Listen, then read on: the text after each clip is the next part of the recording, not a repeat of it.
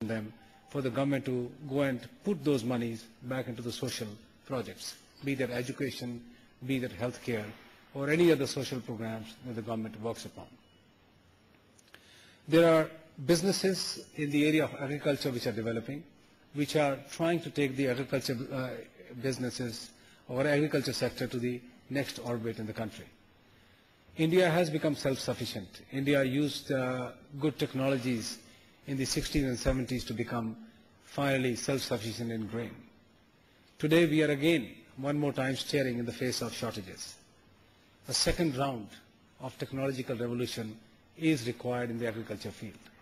Work is being done very fervently, both through private sector and public sector, to ensure that the business comes into agriculture to produce the same passion and momentum that we have seen in other industries to take agriculture forward. Within agriculture, there is also a large need for technology to have better post-harvest storage capabilities. We are wasting about 37 to 40 million tons of wheat, of food grains and vegetable and fruits. That needs to be secured for the nation as well. Very large amount of activity is desirable there. Early experiments are showing us that whenever contract farming is applied through technology, 64% yield is taking, additional 64% yield is taking place. Can you imagine if in a country which has the largest irrigated land anywhere in the world and the second largest arable land, if we could jump up our production by 50-60%, how well and better we can do to feed our own nation. I think the business has a role to play there. Other businesses that come to my mind straight away are in the, again, some of the new arenas. Financial services, Mr. Deepak Parekh is here. He represents that sector. That sector needs to have, to my mind, a second revolution in the country as well. Here again, to my mind, private sector and technology can play a very big role. Financial inclusion is an article of faith with the government. Our political leaders are very keen that we have financial services available to the masses. How will this happen? I don't know how many of you are aware that in the last 62 years, India has been able to put together only 83,000 bank branches. We have over 600,000 villages, and we have today 83,000 bank branches. There are several tens of thousands of ATMs, but for a country the size of India, that is not good enough. That's far from being good enough. How do you take the financial inclusion to the masses? How do you fulfill the dreams of our leaders? I think business has a role to play there. Technology, especially mobile phones, are going to provide the future financial inclusion possibilities in this country. I personally believe that every person who lives in India has the right and the need to be financially included, whether they are through banking services, insurance policies, microcredits for small needs in the villages, or more importantly, financial security. We need to roll out financial services across the nation, and there's a role to be done by the business community. I now come to my own sector of telecommunications. Not too long ago, a telephone in this country was a luxury. I come from a town which had just a few hundred phones when I was growing up to a few thousand. And I still remember that there was a very large function organized for an exchange that was set up in Ludhiana for 10,000 lines. That was a very big event in the life of a very large city like Ludhiana. When I entered the telecom field in the early 90s, there were less than 1 million total phone lines available in the country, predominantly in the metros, and within that, Delhi, Mumbai had the largest share. Today, at over 600 million phone lines available in the country, and largely now in the B and C class towns, India has truly turned a leaf. After China, it is the largest telephone country in the world. Still, the penetration is at about 50%, which means we have a long way to go.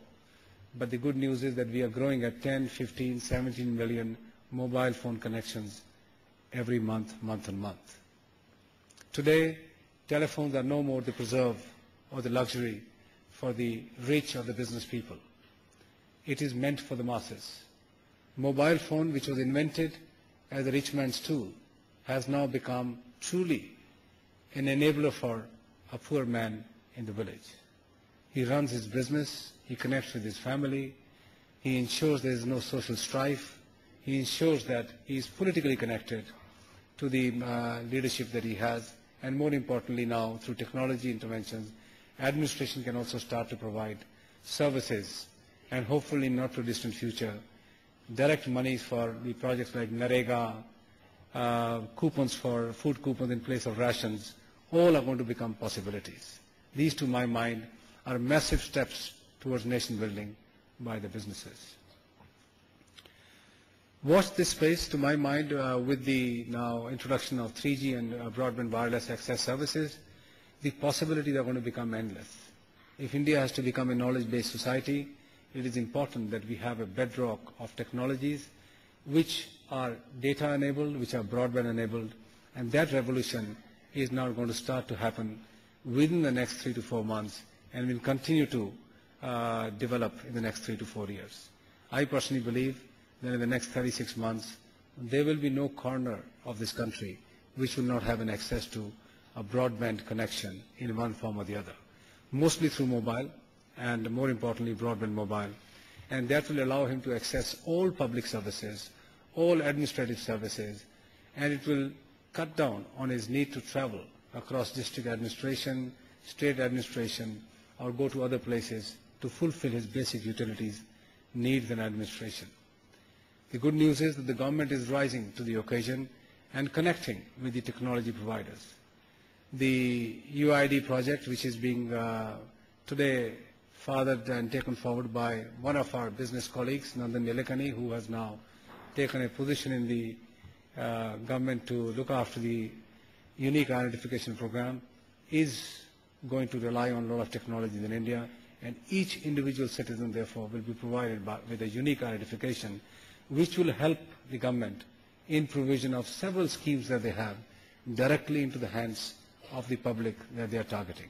And I think this will become, to my mind, a very important service that the two arms, the arm of the government and the businesses, will provide the nation. I am very hopeful and confident that with the introduction of technologies in various spheres, India will be able to use the medium of technology to lower the cost of services of all kinds. We are today witnessing, and Terry is an epitome of that success, of alternate energies. Most of the work has been done through government-sponsored agencies, some private-sponsored agencies, very specialized agencies like Terry. But who is going to take this forward? If solar has to succeed in this country and other alternate energy resources and sources have to succeed, private sector again, businesses again will have to play a very, very major role in commercializing these. World over, in the Western world, all these alternate energies have become massive business opportunities, and India is going to be no different. So therefore, while these technologies will be pushed through R&D and support of the government, they will be led into the marketplace by the private sector. What else should business do other than just building the nation through its own businesses? There is a school of thought which says the purpose of the business is only to do business. My personal opinion is that time has gone. The job of the business is beyond business. While it's absolutely important that businesses must succeed for people to do things beyond businesses, because that is going to be the bedrock for them to do bigger, bolder things away from business. But businessmen and business houses will have to take responsibilities. They really come in two forms. One is CSR in itself, what we call corporate social responsibility. That is within the larger means of our businesses. So if I'm running a telecom company and I have 120,000 towers consuming massive amounts of electricity, I think it's becoming incumbent upon me to find sources which are more environmentally friendly, which are more efficient. I need to install technologies which are not energy guzzlers. It's good for the business, it's good for the environment, it's good for the nation. A lot of work, for example, is going on in this area. We are engaging with TERI, for example, to ensure that all the towers, the mobile towers in the country, can use solar as a main source of power. India is endowed with a lot of sun. These towers are out in the open, they are out in the fields. Electricity from traditional sources is hard to come by, and this therefore makes eminent sense. But this is truly an important area, and all corporates, to my mind, are working towards alternate sources of energy and making their own production, manufacturing, services more energy efficient. Similarly, companies which are engaged in hazardous chemicals, tobacco, are doing a lot of work in the area of CSR. In the rural India, trying to work along with communities to produce basic inputs for their particular needs. And CSR is now being well tracked, well recognized, more importantly, well rewarded. The second part, which is to my mind becoming more important now, is the part of philanthropy. Corporates need to go out and do major philanthropic activities. India needs work to be done in the area of education. So much needs to be done that no government, no political leadership can do it alone. Everybody in the country, from individuals to corporates to the government, needs to put their heads together to take that momentum forward. Healthcare, especially rural healthcare, public healthcare, is in shambles. We are all aware how poor the application of healthcare is in the country. A lot of work needs to be done there. And I can talk about many other areas. There are areas of disease eradication, old age, AIDS, people who are not getting proper treatment for their eyes. There are several areas in which work needs to be done. It will be naive for the business houses to think that this is the responsibility of the government and they can leave all this for the government to do. I think we need to combine forces. We need to bring best practices from the private sector, combine it with the government's will and willingness to take it forward, and do a great job around that. Western world has done a good job here. Very large foundations for the last over 100 years